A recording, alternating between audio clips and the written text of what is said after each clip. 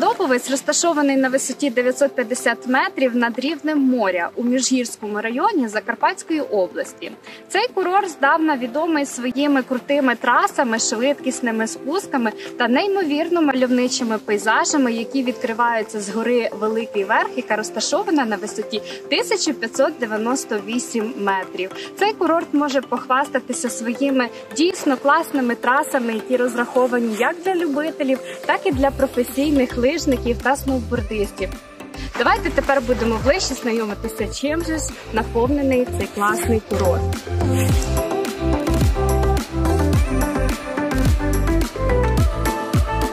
Друзі, багатьох з вас цікавить питання, а як дістатися Подобовця? Ну, тут є фактично два основних варіанти.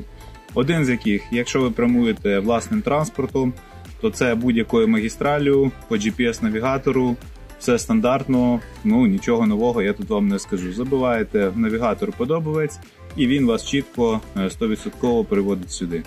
А в варіанті, якщо ви хочете дістатися сюди потягом, то ви купуєте відповідно білет Київ-Воловець і від Воловця сюди дістаєтеся або попутнім транспортом, або ж замовляєте таксі індивідуальне і фактично воно підвозить вас сюди до самого Подобовця, до самого підніжжя гори, звідки ви вже далі можете йти в прокат, брати собі на прокат будь-яке спорядження і фактично кататися весь день.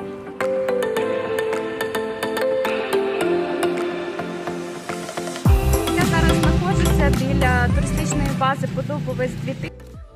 Одна із перших туристичних баз, яка і головним корпусом, в якому розташовані різноманітні номери. А також ось з цього боку можна побачити досить такі прикольні котеджі, які можна орендувати на велику компанію.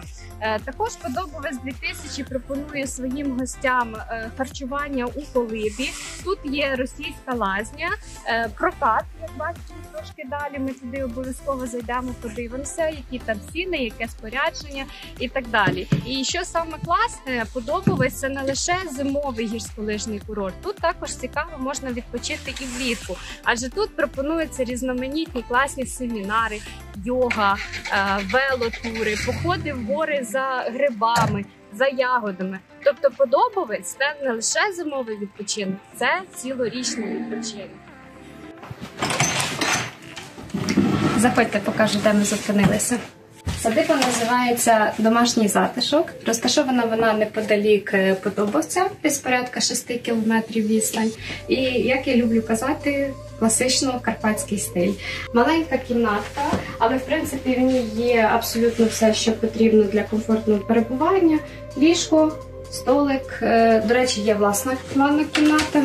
Давайте я вам покажу трошки, що ще тут є. Ну, ось така, бачимо, обідня зона, міні-кухня, тобто є можливість самостійно готувати їжу. І тут, якби знаходяться інші кімнати. До речі, ми тут зупинялися минулого року, тобто ми були у іншій кімнаті. Ось тут є загальний санвузол, давайте я вам його теж покажу. Ось такий. Тут вже більш так просторніше. Все чистенько, все акуратненько, все вимито. Ну, тобто топчик. Такий дійсно, от назва «Домашній затишок» відповідає дійсності, тому що тут затишно як вдома. Достатньо така немаленька парковочка на території. Ну, тобто, в принципі, хто на автомобілі, тому буде тут комфортно розміститися.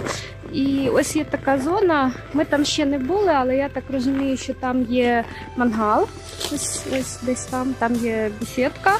Це, мабуть, у літній період часу актуально буде, ну, так зараз на вулиці мінус 12, не особливо на вулиці посидиш. І сказали вчора, що тут побудували чани. Так, ну що, друзі, екстремальна баня.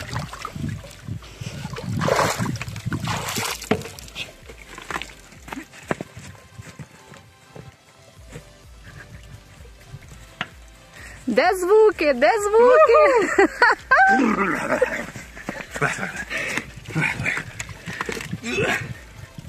О, все, а теперь кипим. Ну як враження? Игольчатое покалывание. во всіх органах, містах і навіть там, де ти подумав. Крутяк. Ще один досить таки відомий варіант розміщення на курорті – це заклад «Справжня казка». Наскільки я знаю, він теж досить таки давно тут існує, один із перших закладів. І «Справжня казка» відома тим, що тут готують дуже смачні веганські страви. Тут на підйомі можна побачити котеджі, які пропонуються теж в оренду. І, до речі, хочу ще вам показати одне класне місце розташування. Ось, бачите, така приватна садибка, ось там знаходиться, називається «У МІШИ». Теж дуже популярна, можна так сказати, локація для розміщення проживання туристів. У МІШИ завжди дешево, тепло та комфортно. Перевірено теж власним досвідом. Заходьте. Я пам'ятаю, що от саме прокат від Подобовець 2000 був такою малесенькою кімнаткою, яка мала там мінімум гірськолижного спорядження. Ви просто подивіться, до яких розмірів розрісся цей прокат. Це неймовірно. Це свідчення того, що курорт процвітає, народ сюди їде. Це показник хорошого, успішного функціонування. До речі, давайте подивимося, що у нас цього року по цінам. Зверніть увагу, що ціни, так як і на Буковелі, вони залежать від категорії спорядження, яке ви берете. Хто не вміє кататися, будь ласка, Василь та Віталій вам допомогу. Друзі, ось Роберт, до речі, показав нам таку класну штуку, він вам зараз розкаже, що це саме таке. Дивіться, це в нас, виходить, лижа штоки, вона є, звичайно, трішки жорсткувата, але в чому суть? Ця лижка, вона повністю є нова. Людина, яка бере в нас прокат, вона сама ставить, її розпаковує і йде кататися. От що у нас сама така фішка. Тобто виходить, що це можна взяти на прокат? Так, людина сама вибирає собі лижі, сама розпаковує і йде кататися. Пробує. Круто, скажіть. І яка вартість, скажіть, будь ласка? Вартість цього буде 250 гривень. Тому що 50 гривень чисто за розпаковку, тому що нова лижка і людина йде кататися. В будь-якому випадку, друзі, знову ж таки, порівняно з Буковелем, це реально шарова ціна. Гляньте, я вам зараз розкрию причину того, що цей прокат є дуже популярним. Заходьте, я вам скажу зараз чому. Віталік, які ціни? По 100 гривень. Все по 100? Так. Борди по 100, лижі по 100. А додатково плюшки бачила якісь є там? Плюшки теж по 100, шлями по 50, очки теж по 50. Ага, тобто, друзі, цей прокат можна назвати, знаєте, як раніше магазини були, все по 20, все по 30, то оцей прокат можна назвати все по 100. Ось, друзі, до речі, ще знаходжуся біля одного пункту прокату. І тут, до речі, сталася якась біда зі звуком на моїй камері. Тут я розповідаю про те, що це єдине місце, в якому можна взяти на прокат повністю гірськолижний костюм, ціна якого на день складає десь 100 гривень. І в цьому прокаті ціни варіюються в межах 150-200 за сноуборди, лижі. Ну, тобто ще одна точка прокату. Зверніть, до речі, увагу. Друзі, питання, яке цікавить всіх і кожного, це цінова політика. Йдемо подивимося, які розцінки цього року у нас. Тут є така каса. До речі, круто є те, що можна розрахуватися також картою. Приймається не тільки готівка. Витяги бачимо, що працюють з 9:30 до 16:30. І безпосередньо ось самі ціни.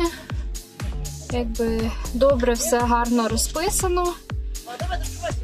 Потім, от дивіться, зверніть увагу, щоб ви просто собі розуміли, що умови карантину тут теж підтримуються. Мама, тато, привіт, я катаюся. Ну, якось так. Демонструємо вам, як ми зараз піднімаємося вдвох на бугельному витязі. От, щоб ви повірили, що це дійсно так, бачите, ось там бугель, наші борди, ось таким чином нас тягне. Ну, насправді це трошки важкувато. Скажи, Вова, особливо, коли тягне один. Тому що дехто, це типу я так і за всі роки катання не навчилася самостійно підніматися на бугелі, тому от доводиться моєму Вові нести таку ношу.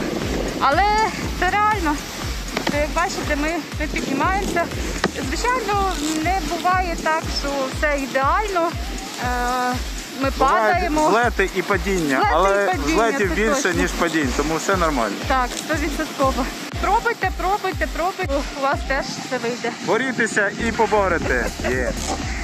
Ми знаходимося з вами між двома бугільними витягами. Ліва сторона, по суті, і права сторона. Як бачимо, сьогодні працює один з витягів, тому що це будній день, фактично невелике навантаження людей, тому немає потреби в роботі двох бугілів для розвантаження бажаючих покататися. Відносно трас, дивіться, ми фактично знаходимося посередині між двома бугілями. Це означає, що ми знаходимося на початку так званого чорного вертикального маршруту сходження. Від себе хочу додати, що цей маршрут є досить таки специфічним і, я б сказав, навіть складним.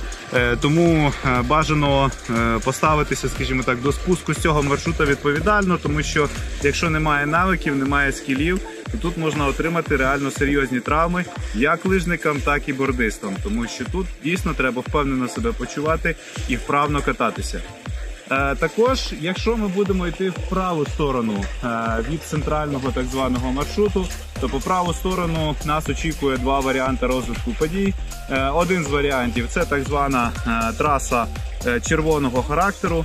Від себе також додам, що на цій трасі також можна перепланувати свій маршрут і зробити його, скажімо так, трошки підчернити, ускладнити його, тому що в будь-якій ділянці ми можемо звернути на вертикаль і піти, так би мовити, таким більш швидким маршрутом, але ж там, де швидкість, там відповідно коротша буде траса. Якщо йти просто в правий бік, то відповідно ми будемо збільшувати наш маршрут, розтягувати нашу поїздку і, в принципі, для отримання кайфу від поїздки, від, скажімо так, маршруту, якщо так подовше розтягнути кайф, то права сторона – це для поціновувачів такого собі релаксу.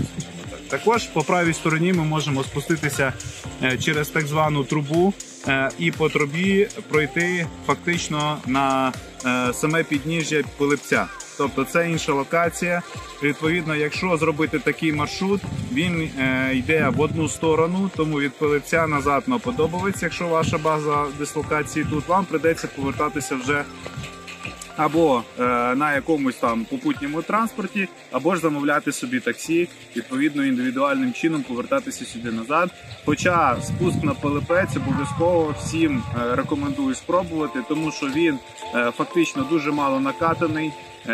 Там є чистий, абсолютно жодного разу не прокатаний сніг. І, в принципі, поціновувачі такого, скажімо так, первинного катання також знайдуть там себе, а особливо, якщо розраховувати на прокатку по трубі, то там ви отримаєте дійсно той кайф, за яким, так би мовити, прийшли. І ще один з варіантів – це ліва сторона. Ліва сторона у нас фактично чорна траса, і вона відрізняється тим, що починається вона з таких природних трамплінів, починається вона з таких, скажімо так, елементів дещо складних для новачків. Ті, хто не дуже впевнено себе почувають як на лижах, так і на бордах, їм буде складно від початку і фактично, можливо, навіть і до самого кінця. Лівий маршрут, я б сказав так, що він має елементи червоні, має елементи чорні, і навіть в деякій мірі можна себе там знайти з елементами синьої, так званої синього маршруту, тому що там є і спрощені, так би мовити, ділянки.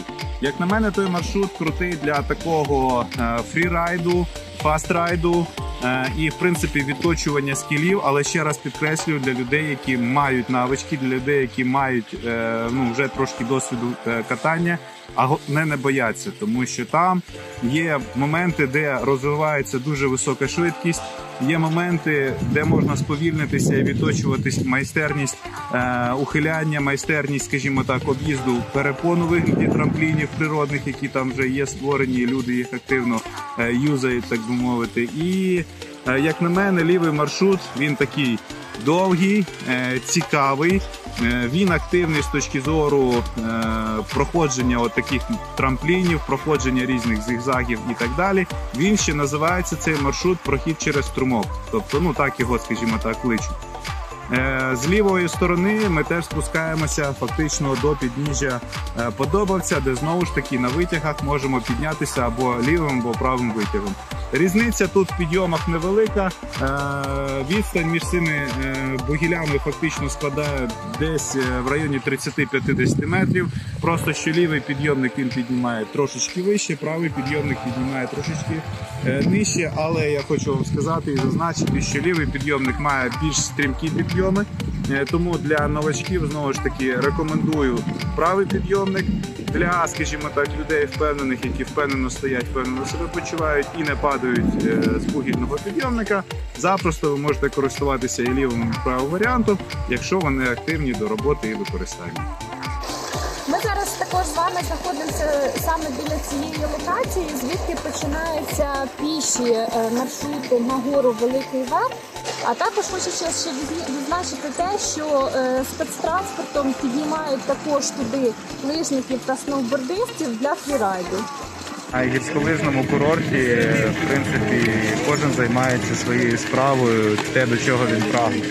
Хтось катається на лижах, хтось катається на бордах, хтось сидить, там, перепочиває, п'є каву, чай, а хтось може просто сидіти на будь-якому засобі для катання, спостерігати, як плине час, і займатися своїми справами, розмовляти і так далі. По торгівельним точкам зверніть увагу, тут такі класні колоритні діточки, які пропонують чайок, вінфлей, плюс-мінус цінова політика, десь порядка 25 гривень за чайок і плюс-мінус десь 40 гривень за вінфлей. Також далі можемо побачити ще одну точку, там де можна придбати, поїсти шашличок, також придбати, купити тепленьких напоїв, зігрітися, коли вже так трошки змерз і накатався. Тільки подивіться на цю порцайку. Тут на 2 людей реально можна об'їстися. Шкода, що камера не може передати цей неймовірний запах. Нямочка. Смачного. Ось, друзі, їздять інструктори, катаються.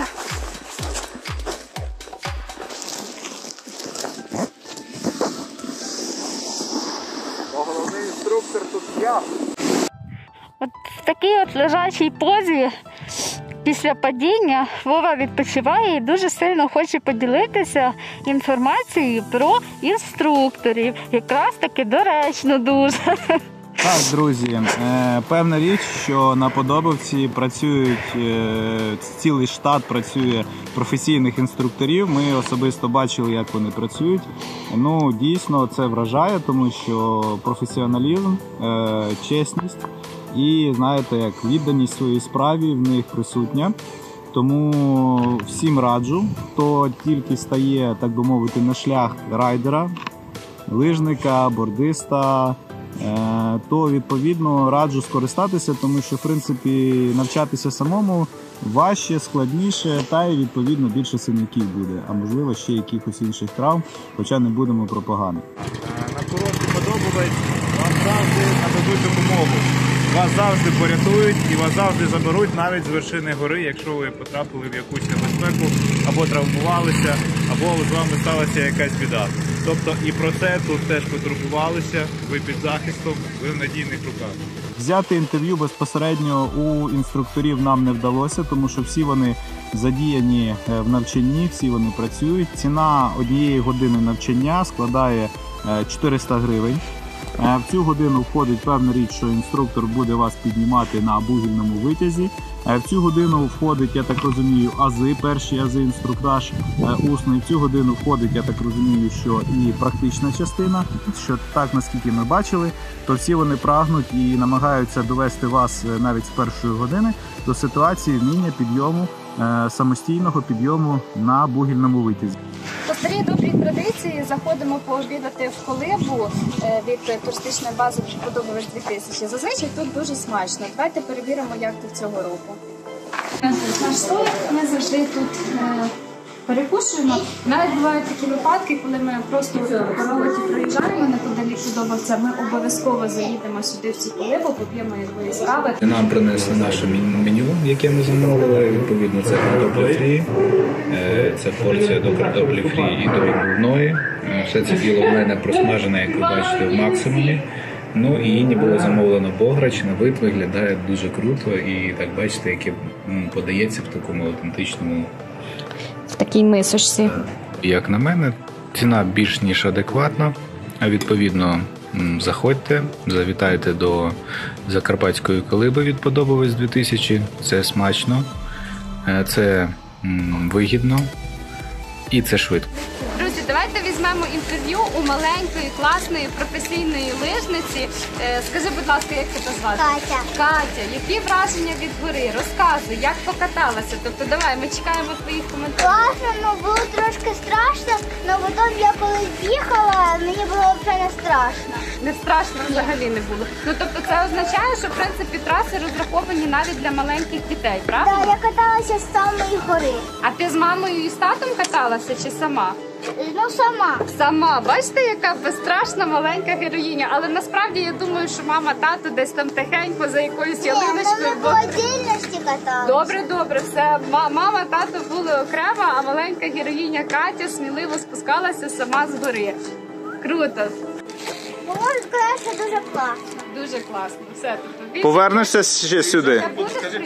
Так, я приїду сюди і буду кататися, і мені вже інструктора не треба, я буду всіх сама вчити. Супер. Катя, а ви перший раз?